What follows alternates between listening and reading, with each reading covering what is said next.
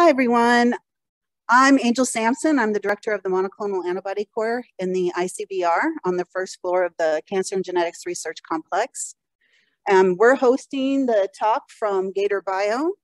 Currently, we have a Gator Bio Prime instrument in our core facility. So if you would like to come and try out the instrument, please do. The probes are provided for free. So really all you have to do is bring in samples.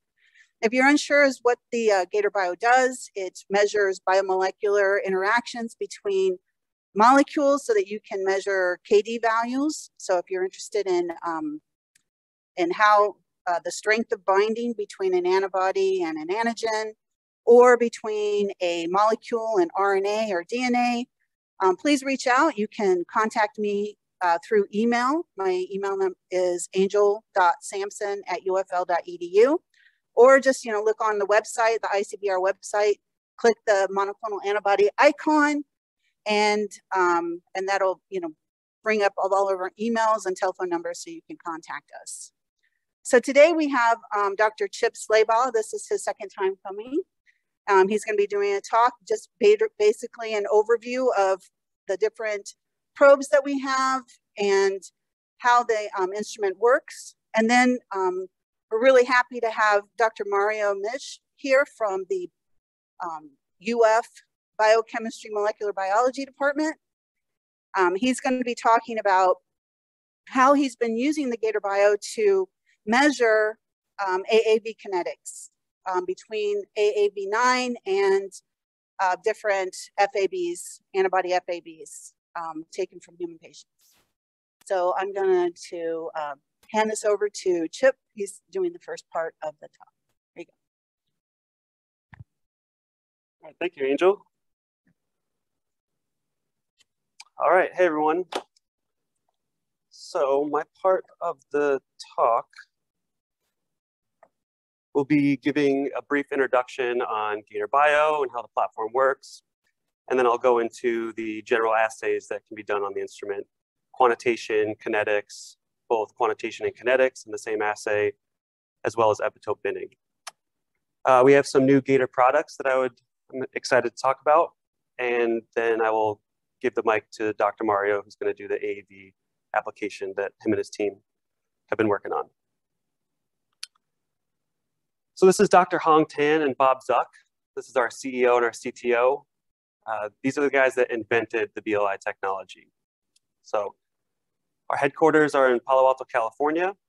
ET Healthcare is the sister company for Gator Bio. And the mission that Hong and Bob have is they want to empower researchers by creating a more powerful, productive, and cost-effective BLI system.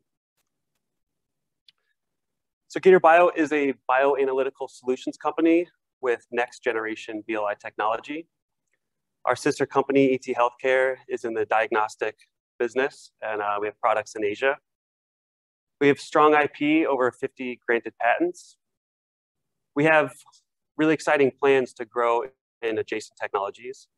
Our headquarters are in Palo Alto, California, with over 550 employees worldwide. R&D is in Palo Alto and Shanghai, and we do manufacturing here in the US in Palo Alto, as well as Shanghai and Suzhou in China. So in the biotherapeutics discovery pipeline, Gator is being used at every aspect of this, this discovery pipeline. In early discovery, people are doing antibody titer, all the way through manufacturing and QC, where you're running kinetic measurements. So our label-free Gator system includes our robust list of biosensors and consumables. We have a Gator Prime instrument and a Gator Plus instrument, and an application-specific software. So this is the current portfolio for Gator Bio. We have probes, protein A, protein G. These probes are for quantitation. We have your nickel NTA, the streptavidin. We also have a small molecule and peptide probe, which is a highly dense streptavidin probe. AAVX is the pretty recent probe that we released, and we'll be talking a lot about that today. And on this table, you can also see if the probe can be regenerated or not. So most of our probes can be regenerated many times. And we have some more probes coming out this year. So the instrument uses Bio Layer Interferometry. And how this works is using this phenomenon that was found about 30 years ago by Professor Gaubitz. And what him and his team did was they created these thin films and immobilized antibodies onto the film. When they shined light from the bottom and detected the reflection, they saw this interference pattern. So this intensity versus wavelength pattern. And then when an analyte was introduced that was binding to their immobilized antibody, they saw this shift in the interference pattern. So we're using this physics phenomenon, but on the surface of a probe. So everything's happening on the tip of this probe. So we have immobilized molecules, and in real time, as there's binding events happening, it shifts the interference pattern. So what is displayed is a change in the shift versus time. So in real time, you can see these binding events happening. So here's a video that explains what I just spoke about. So we have white light is our incident light. It shines down the probe and is reflected back parallel. So the detector is parallel to the incident light, and it's detecting this wave pattern, but what is being displayed is the change in the wave pattern. So this first molecule that's binding to the probe, this is what we call our ligand. So if you're running a kinetics assay, you would load a ligand and then look at the binding with an analyte. But if this was a quantitation assay, if you're looking at titer, this binding curve is, the slope is concentration dependent. So this particular experiment would be a kinetics assay. And so you load your probe, and the shift of the wave pattern happens as the molecules are loaded to the probe. And then the probe dips into an analyte well. And so as the analyte binds to the probe, you see another shift happening, and this is the association curve. So this is the association between the analyte and the ligand. And then if you take this complex at the end of the probe and put it into a different well of buffer, then that analyte will fall off, and you would see that as a negative shift in the interference pattern. So as the analyte is coming off, this new curve, this red curve, is the dissociation of this interaction. So the Gator houses two plates. The black plate is just a standard 96 Griner plate. This is our sample plate. And the green plate you see here is the max plate. This is the plate that you add your probes. So as you see, the instrument has this tilt feature. So the tilting of the sample plate gives better signal to noise ratio. But also, as you can see, you can put samples into the max plate as well. So you can fill up a 96 well, and then your max plate, if you're using regeneration, you would have two columns for the regeneration buffer and the neutralization buffer, one column for your probes, and then the other 72 wells can be samples. You can also use half area plates if volume is something that you're trying to conserve. And the Gator Plus instrument can also house the 384 well plates. So you can push those volumes down to below 80 microliters per sample. So to determine concentration on the Gator, what it's looking at is the initial binding rate. So that initial binding rate is concentration dependent. So what you're doing is you would need to create a standard. So you would have known concentrations of your molecule of interest. And you would create this standard, and Gator is going to plot this standard curve. So it's binding rate versus concentration. And then if you have unknown samples, those get measured in the same way, and that binding rate will give the concentration of your samples, and it would be plotted on your standard curve.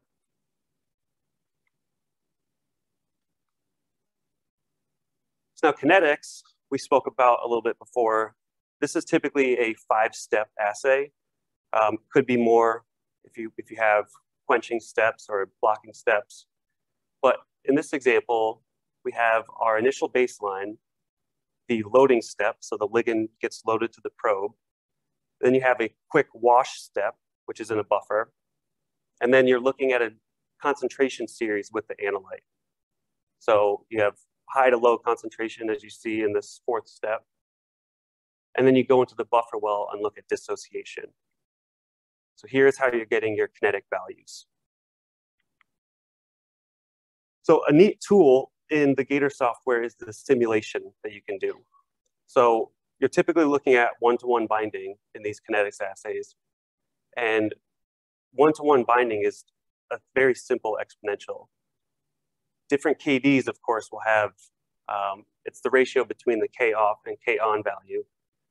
But in the software, what you can do is you set up your analyte concentration series, and then you can look at the simulation.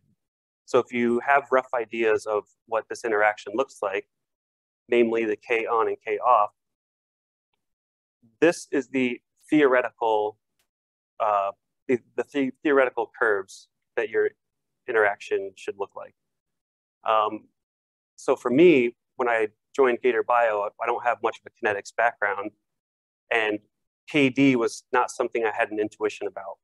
And so I played around on this simulation tool and changed different K on and K off values to try to get an intuition on what a high or a high K on would look like, what a high K off looks like.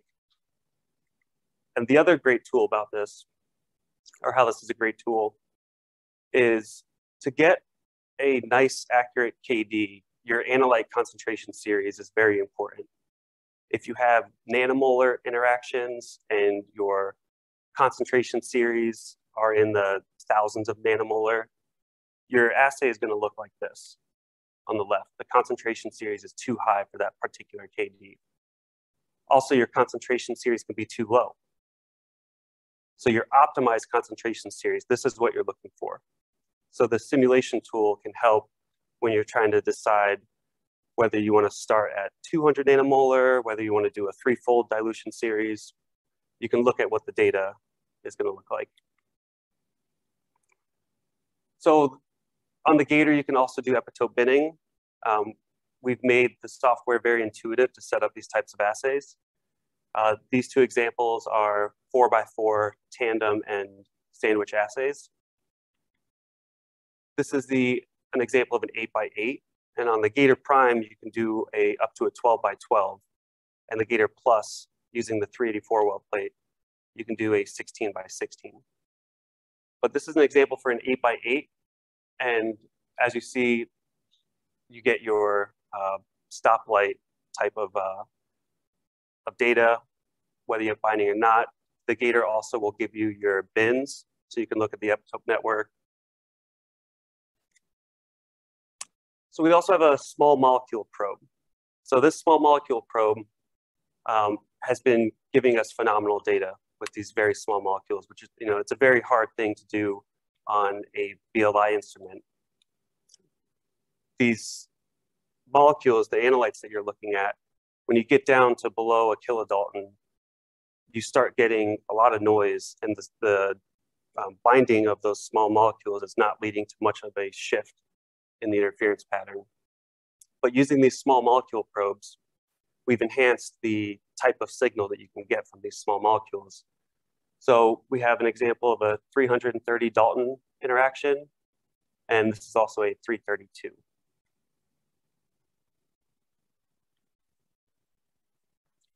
So we just released this Flex assay kit.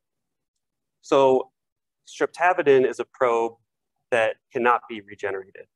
So when a biotinylated molecule loads to the streptavidin probe, that interaction cannot be reversed. So those probes cannot be regenerated. We have created this new technology. It's a streptavidin probe that can be reactivated. So you run your assay like you normally would. You have your streptavidin and your biotin interaction. And then at the end of the assay, you do this reactivation step that just takes a few seconds. And it strips the streptavidin, reloads the streptavidin, and now you have a brand new streptavidin probe. So this is our flex assay. We've also created an anti-mouse FC probe that is a very, very robust probe. This has been known to be a difficult probe to use. The dynamic range has always been fairly small, and it's not been a probe that you can regenerate. With our new anti-mouse FC, not only can you regenerate this probe over and over, but you can look at the nanogram per ml range. So the lower limit of detection we've increased, and we've also increased the upper limit by a lot. So this is a, I believe, a 5 log probe, the dynamic range. All right, so the Gator AAVX probe. So this is another probe that we just released. So this is the only ready-to-use AAV quantitation probe on the market. It saves significant time and money and uncertainty. So this probe costs, it's a lot less than any other type of method that you would be using for AAV titer. If you want to measure one single sample on the Gator in a couple seconds or in a couple minutes, you can do that. You don't have to dilute the samples. So this Gator probe has a 5 log VP per ml dynamic range. The data correlates very well with ELISA data, and it's extremely cost effective. So if you're looking at quantitation with the AAVX probe, in 2 minutes, you're running 8 samples at a time, and you're getting titer for these 8 samples. You can regenerate these probes many, many times. It captures serotypes 1 through 10. The dynamic range that we're seeing is 10 to the 9 up to 10 to the 14. And that upper limit, we believe we can go quite a bit higher, but we just don't have samples that are above E14.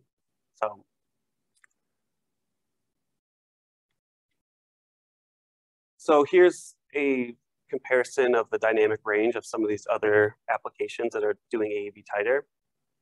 So right now we're looking at low E9 to E14 VP per ml. We're just about to release this ultra-wide dynamic range that's going to give us 2 more logs at the lower limit. So we're looking at ELISA type quantitation values. So if you're doing ELISAs, you know very well what this workflow looks like.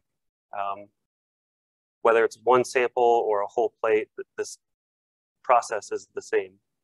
You're looking at 240 minutes or so to get titer. On the Gator, whether it's 8 samples, 96, or 1 sample, you're setting up, running your assay, and doing the analysis in under 30 minutes. So this is what some of the titer data looks like. We have a standard curve. So this is run in duplicate.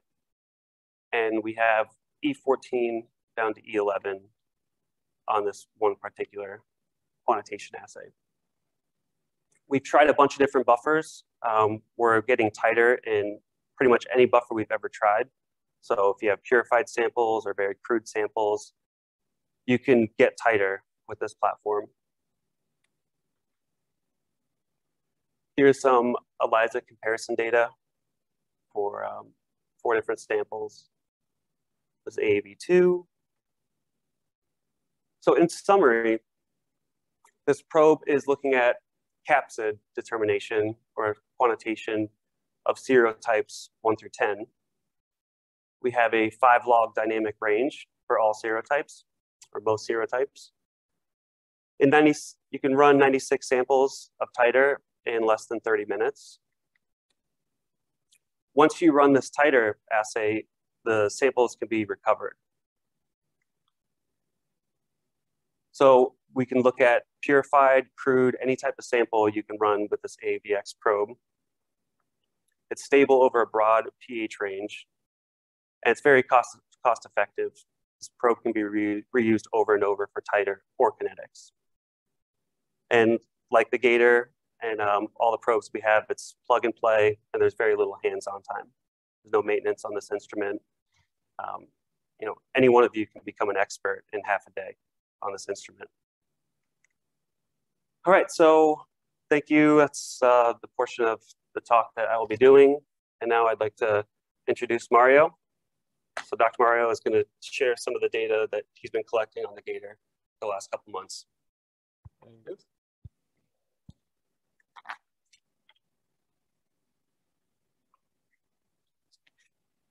Hey, hello everyone. So I should probably stay here.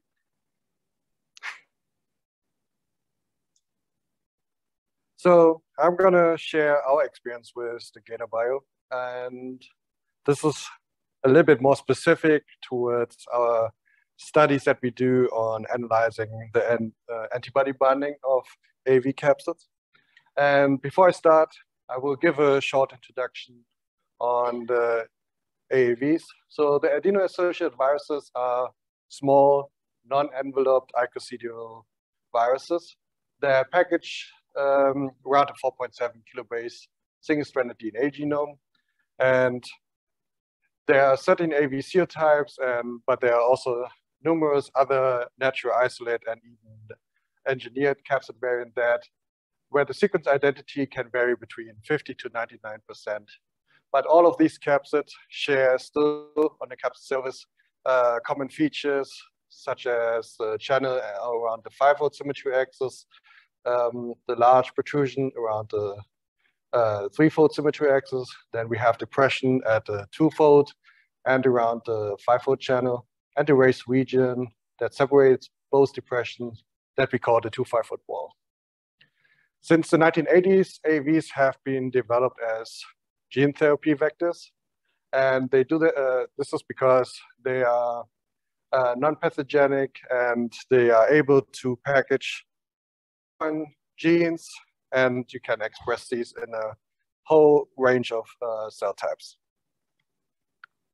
And in the last 4 decades, AAVs have become one of the most popular vector for in vivo gene therapies, as you can see in this pie chart from that review in 2019. And the early clinical trials, actually, when you think 15, 20 years back, was mostly using AAV2 capsids as the capsid for the gene therapy vector. But in the last decade, the number of capsids that were used for the clinical trials actually diversified much more. And as you can see lately, there are a whole bunch of different AAVs, including AAV9, being used in clinical trials. And this is because you can utilize the tissue tropism of the specific virus to target specific regions, organs, or tissue types that these capsids normally target, whereas AAV2, the one that was used in the back, has a very broad tropism. And to date, there are 3 approved gene therapy biologics on the market. Right now, it's actually just 2 because one has been taken off because it was not financially viable. And these 3 products were Glabera, which is an AAV1 capsid vector, Luxturna, which is based on AAV2 capsid, and then there's Zolgensma, which is an AAV9 vectors, which I will focus a little bit more on today, which is for treatment of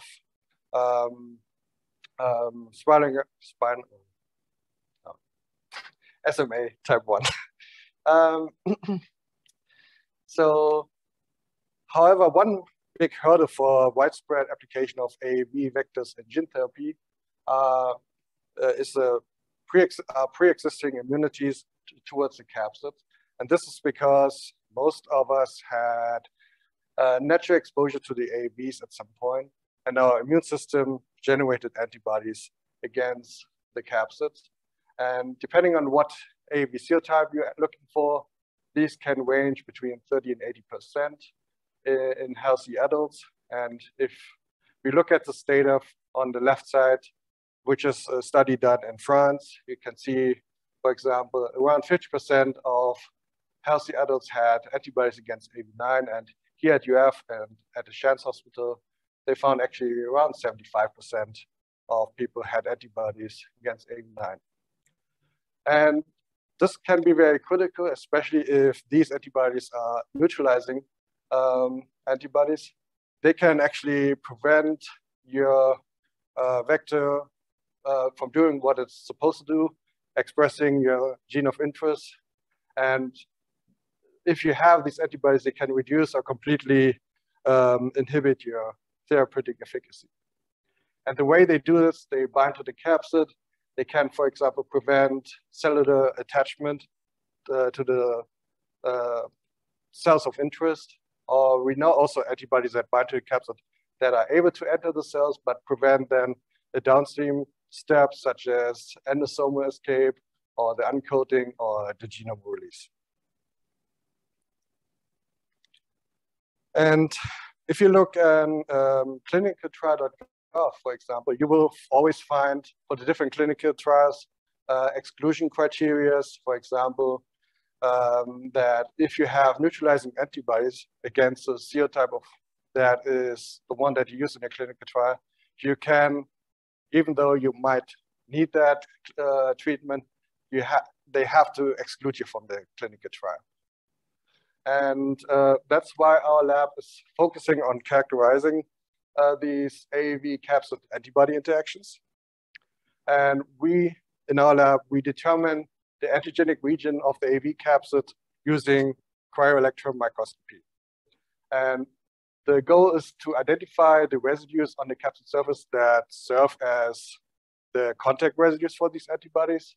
And we want to modify these residues to generate new capsid variants that are capable of escaping these pre-existing antibodies towards these capsid, and then capable of transducing these cells similar to the wild type in absence of antibodies. In the past, we have done a lot of these analyses using mouse monoclonal antibodies. However, that faced some criticism because people said they don't really simulate the human immune response. So for this study, we're actually now isolating human monoclonal antibodies. And these were derived from patients that either received the Zolgensma AAV biologic that I mentioned earlier, which is based on AAV9, or from patients that were excluded from the clinical trials because they had already antibodies against AAV9. And the way the isolation worked is that PBMCs was obtained from these patients, so peripheral blood mononuclear cells, and they were sorted for single memory B cells, which were cultured on fetus cells, and then the supernames were screened for antibodies in the supername that react to AAV9 capsid via an ELISA. And further than from the positive clones, RNA was extracted to select or determine the sequences from the heavy light chain using RT-PCR and sequencing, resulting then in unique sequences that we are able to clone. To generate IgGs, FABs that can be then produced. This was a collaboration with the University of Sydney.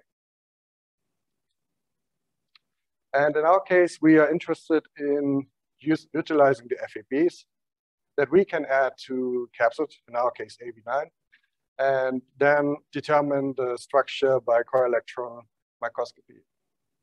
And here you see an electron micrograph of AAV9 capsid without an FAB bound. And here, hopefully it's visible, you see the capsid decorated with the FABs on all sides. And then when you reconstruct those micrographs, the particles, you will see that you have extra densities now. So the red part would be then the FABs compared to the AAV9 capsid without. So meanwhile, we have analyzed a total of 13 of those antibodies from humans from 2 patients. And here again, you see an AAV9 capsid without FAB And wherever you have these red parts, you see the FAB bound. And these bind to the 3-fold region, the 2 5-fold wall, the 2-fold region on 5-fold. So, but one thing became very apparent from these 2 patients alone is that 9 of the 13 antibodies all bind to the 2-fold region. So, which appears to be the most, the antigenically most dominant region of the capsid.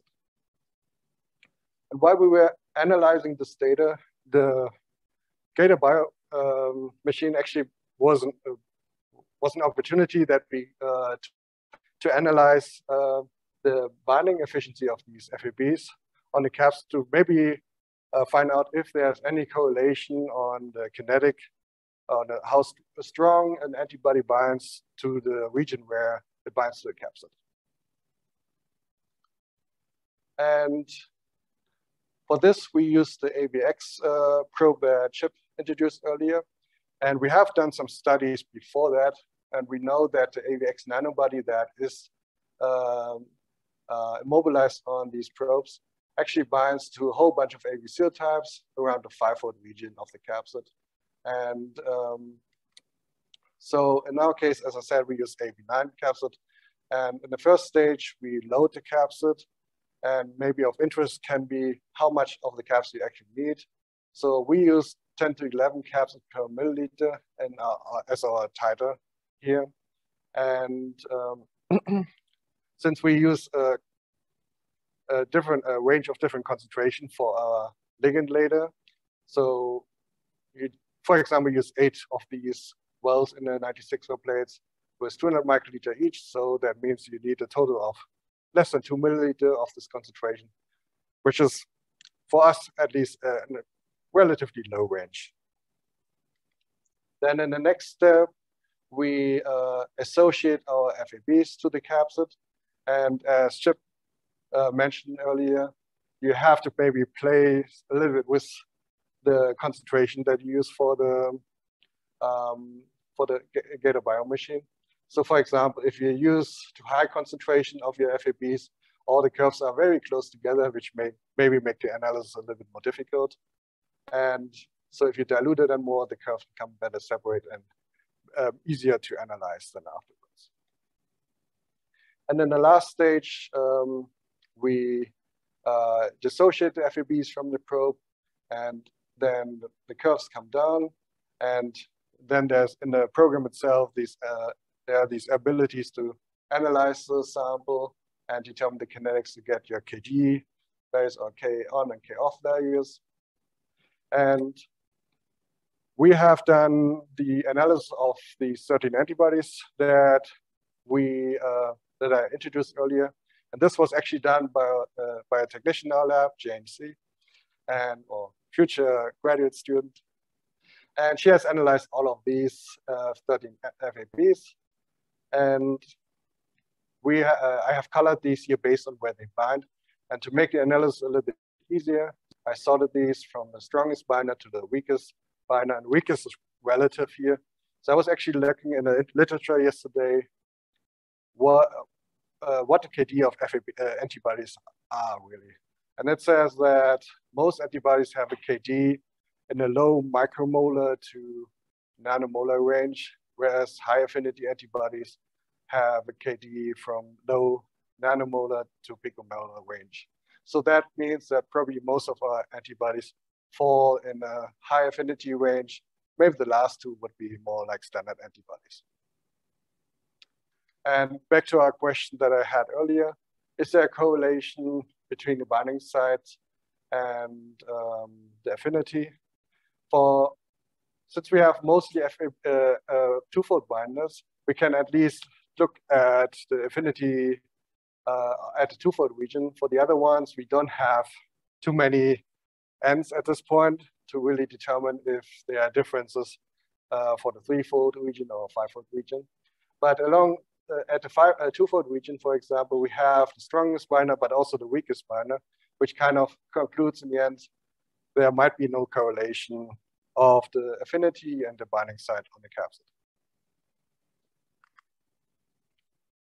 Then, as I mentioned earlier, we want to generate capsid variants that maybe can be used then in patients that have pre-existing antibodies and can then be used instead of the wild-type variant. So for this antibody 13, we have generated also already a variant with a single amino acid substitution that appeared to have a much lower binding affinity already based on just simple native amino dot plots. And so we use this variant also to analyze this on the Gator Bio system using similar conditions for the FAB13. As you can see, if you compare the curves that you have here for 100 molar and nanomolar to 3 nanomolar, all these curves go basically up. Whereas for the variant, you see with the highest concentration, something goes up, but most of these curves are not really going much above background. So, and stays near the baseline, which kind of shows us already that this variant is severely reduced. And if you compare the K-on values, the new variant would be like, has a much weaker binding, so about 100-fold there. Another application that we thought of is that we could use our antibodies that we have right now as some kind of standards. For example, for FAB20, where we have done some our cryo-EM analysis already, we know that FAB20 is capable of binding 60 times to the capsid, whereas FAB57 binds at a 2-fold, where it cannot bind more than once. And since they're on the capsid, there are 32-fold symmetry axis, we actually can bind a maximum of 30 FABs on each capsid. And then FAB13 binds at a 3-fold symmetry axis, where also just a single FAB is able to bind. And since there are 23-fold symmetry axis on the capsid, we can bind a maximum of 20 FABs per capsid. And this kind of ratio is then we can also see if we just load the FABs on the probe to its FABs loading saturation and or association actually, and basically you can see for FAB13 to FAB57 that we have around 50% higher curve, which means it simulates this ratio. And how this can be used is maybe in the future if you have an unknown FAB that you want to analyze. And of course, cryo-EM electron microscopy is not the cheapest technology.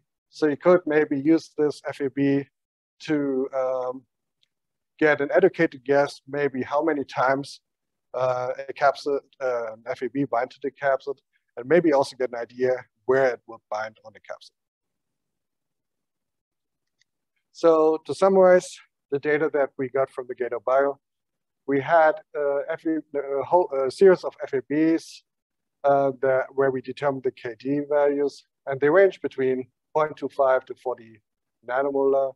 And some of our FABs are very tight binder, where in the dissociation step, the curves don't come really down. Makes sometimes the determination a little bit difficult, maybe even have the KD will be even lower than what we determined. But overall, it's an easy way to determine the KD and relatively fast. So most of these analyses can be done in an hour or less. And we can use this for analyzing even our capsid variants to analyze if a new variant is really able to escape a certain antibody.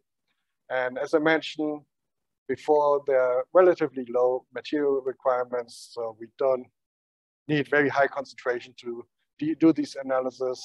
And the same on the FAB side, we don't really need high concentrations there. So I just want to acknowledge everybody that made this data possible.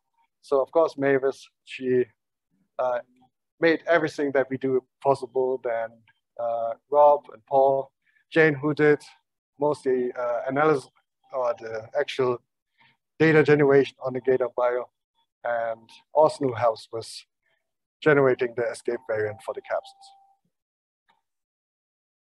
And our cooperation partner at the University of Sydney to generate the antibodies. And I guess come to the end. Do you have any questions? Yeah, so we're going to take some questions. Thanks a lot, Mario. You might have some questions in here too. So anyone in the audience have any questions? Yeah, sure.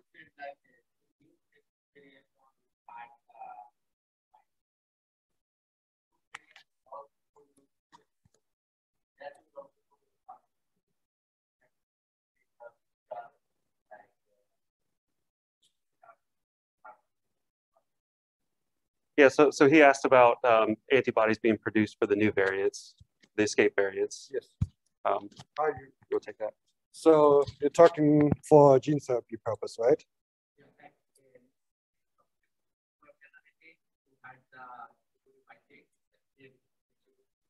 So,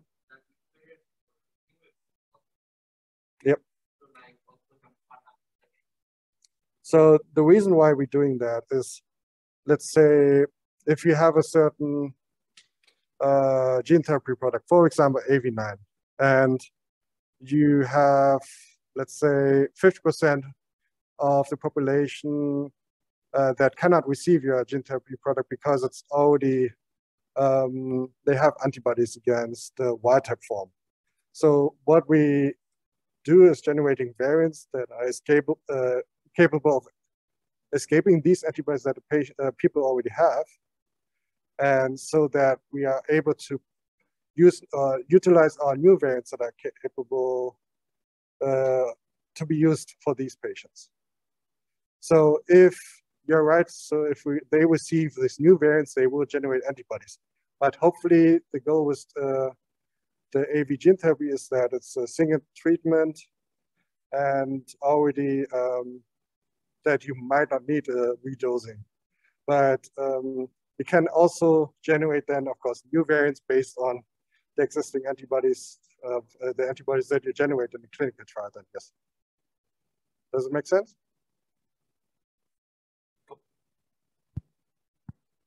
There's a couple questions online. So I'll just kind of quickly go through the question and answer. Percent CV is calculated by OD or a measured value. So that would be the measured value that the CV is calculated by. And then Kevin also asked, is it ready for GMP use? And yes, so we just are releasing the 21 CFR Part 11. So that is released as a Gator Bio product. Does the large size of AAV interfere with the reflection of light? We're not seeing the interference from the AAV like we do with some other larger molecules like cells, other lipid molecules. There is a size that you will start seeing either a negative signal or typically when you're looking at these lipid nanoparticles. But the AAV, we see crystal clear. Do any of your probes use a streptavidin base? So yeah, we have the streptavidin probe along with the small molecule probe. Those are both streptavidin. Will you be developing probe for LV? So that's an application that we're working on right now. As of now, we just have the AAVX probe, but we're working on that type of assay. For the plate arrangement, the R and N are noted on max plate in your slide. Does it mean regeneration buffer and neutralization buffer? Yes. So the R is the regeneration buffer and the N is the neutralization buffer. The regeneration buffer is just a low pH buffer that we supply or the users can make. And the neutralization buffer is your assay buffer. So if you're running PBS, you would have the PBS in the neutralization wells. So do you have any experience using BLI on larger particles, 100 to 500 nanometers? Yes, so that's another assay that people are developing. It's been used plenty of times. Like I said, you may see this negative signal at those very large particles.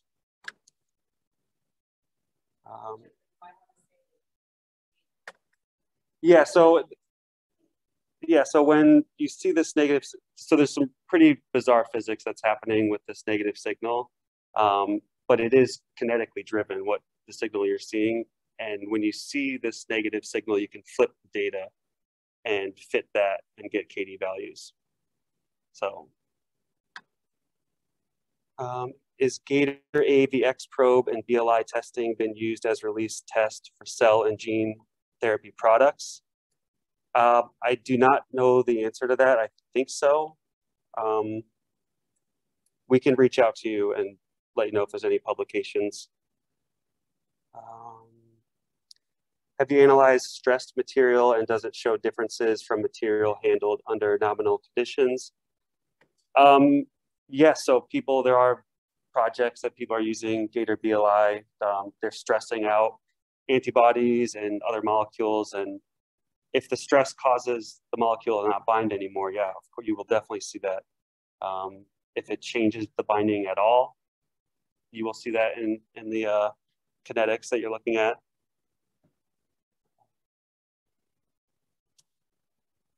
So are there any more questions in the audience?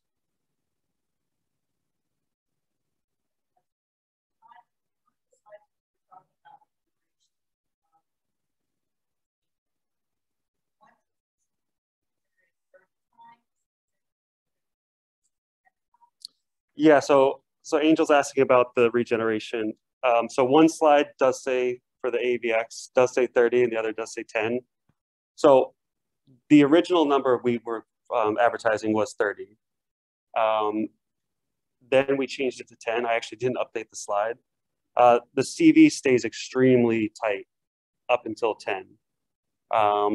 For the application like kinetics, where you're just loading AAV and then looking at an analyte, for the AAVX probe, you can regenerate well over 10 times, 30 times, maybe even 50 times, because that type of interaction is not dependent on the initial binding rate.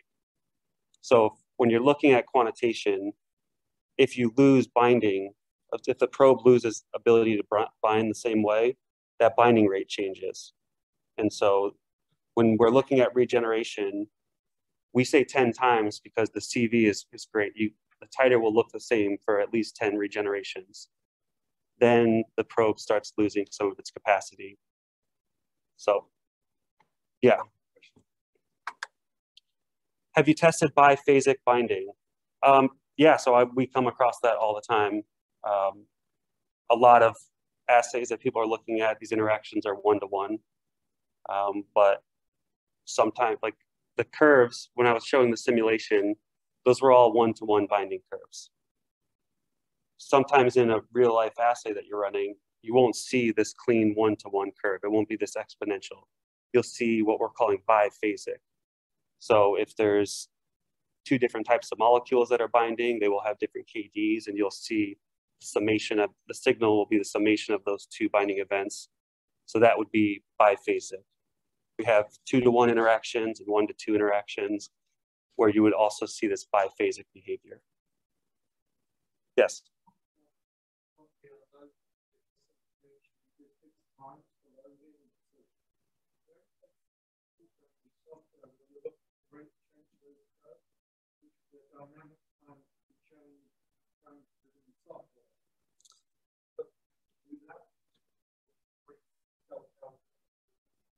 Yeah, so the question was about the loading time and the signal that you're looking for when you're loading, and if there's a way to set some type of threshold instead of a time. Yeah, so in the software, when you're setting up the assay, you can, as you're doing it, the assay steps, you can set times, but you can also set a threshold. So for this kinetics example with the AAVX, after 10 times or so, there might be a little bit of loss in the binding capacity of this probe. And if you want to continue to load to, whatever optimized loading response you found, so let's say you want to load to 0.6 nanometers. If the first 10 assays take 120 seconds to load to that 0.6, the next 10 might take slightly longer. And so if you want to continue with a 0.6 nanometer loaded probe for those assays, you would set the threshold instead of time to 0.6 nanometers. And then the loading step would be not time-based, but the response-based. Good question, thank you. How is Gator BLI compared to surface plasma on resonance? So they're similar techniques. They use different physics, but people are typically looking at kinetics with SPR instruments. There's quite a lot of differences when it comes to the actual setup and what you would need to set up these experiments. But for a very large range of KDs, the SPR data that you would get would be identical to what you're getting on the BLI. But when you're looking at these extremely tight binders, the sub-picomolar range of binding, that's when the BLI system cannot discern these tight binders due to the fact that you're not having this fluid, this flow that you do in SPR. So there are some differences. Yes, we got another question.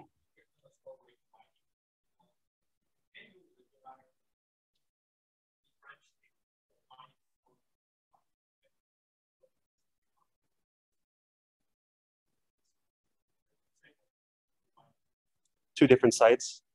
Yeah, so the question was about small molecules, looking at the interaction between another molecule, and if there's two binding sites, would you see that? If the KD is different, which two binding sites would have their own unique KD, you would see this biphasic behavior. So it would not look like that beautiful one-to-one simulation that you were seeing. You would see, typically if you have a very fast and a slower K on, you would see this fast on rate, and then the rest of the association step would be dominated by that slow. So you would see this on, and then instead of saturating or reaching a steady state, you would see this slow upward drift.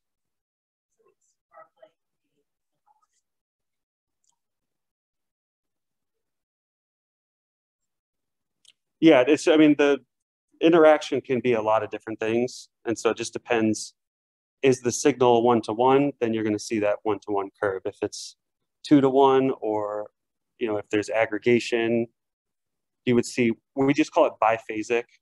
The sensogram is looking biphasic, which can be the actual interaction, or could be aggregation or contaminants. So we have a question about mass transfer. Is mass transfer an issue? Does your software include mass transfer correction? So that is another thing that BLI and SPR differ. We don't have any flow. It's a fluidics-free instrument. And so some interactions, this is such a rare thing to see, but I do see some interactions that are limited by mass transport. And we do have a fitting model in the software that takes mass transport into account. So.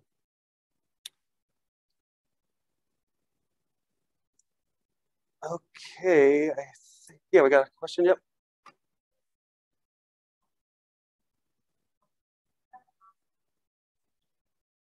Yes. I don't know the list off the top of my head. We do. So the question was about the mouse FC probes. So yes, it binds the FC region. And I don't have the list off the top of my head, which isotypes it binds, but we also have a protein A, protein G, protein L that typically will, if the mouse FC probe is not binding these antibodies, then one of those proteins will. Yep.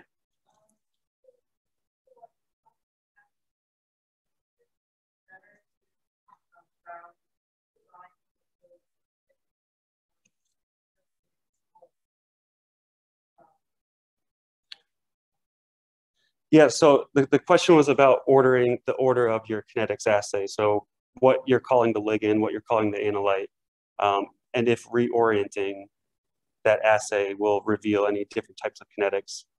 Theoretically, no. It doesn't matter what's binding to which, but typically there is one orientation that's going to yield better results. So typically you want to load your large molecule and look at the small. But also it depends on the molecule. If you have an antibody, you can be loading on the FC probes that we have. If you have an analyte that has a his tag, you would want to load that to the anti-his or the nickel NTA probe that we have. If you need to biotinylate a molecule, sometimes one is better than the other to biotinylate. So yeah, the orientation should not change the kinetics, but when you're optimizing the assay, there is typically one orientation that's better than the other. Yeah. Yeah. It binds your so you typically will have a biotinylated protein that you would be looking at the small molecule as the analyte. So you'd bind your protein, the larger of the molecules, and then you would look at the kinetics of the analyte or the small molecule binding. Yes. So I mean, they're both streptavidin-based probes, but the small molecule is just a highly dense streptavidin probe. So you're loading more, and we've created this highly dense streptavidin probe that doesn't lead to this blocking that I was speaking about before. Like overloading the probe can lead to this steric hindrance and avidity issues. So the small molecule probe allows for much larger loading capacity. So you want to be careful about how to apply it molecules. Yeah, the biotinylation protocol can sometimes be very simple, but you don't want to be binding more than one biotin per molecule. And so yeah, the molar ratio when you're doing this protocol is pretty important.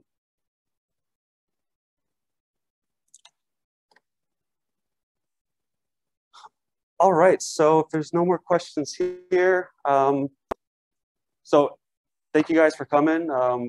My email, I can put that up on the screen again. I actually don't have my email here, but my email is c.slabaugh. I'm just going to write this down here. c.slabaugh@gatorbio.com. So feel free to reach out. There's a lot of literature that I have that I can send. Yeah, and I look forward to hearing from you guys. If you have any more questions, email me. And we will. Yeah, so Angel just reminded me, so the Gator Prime will be in her lab at the antibody core here at UF for the next few weeks. So come on in, try it out. We got all the probes down there. And, you know, Angel's great with the Gator. I'm here for support as well. So thanks again for coming. And I'm going to sign off. Thanks, guys.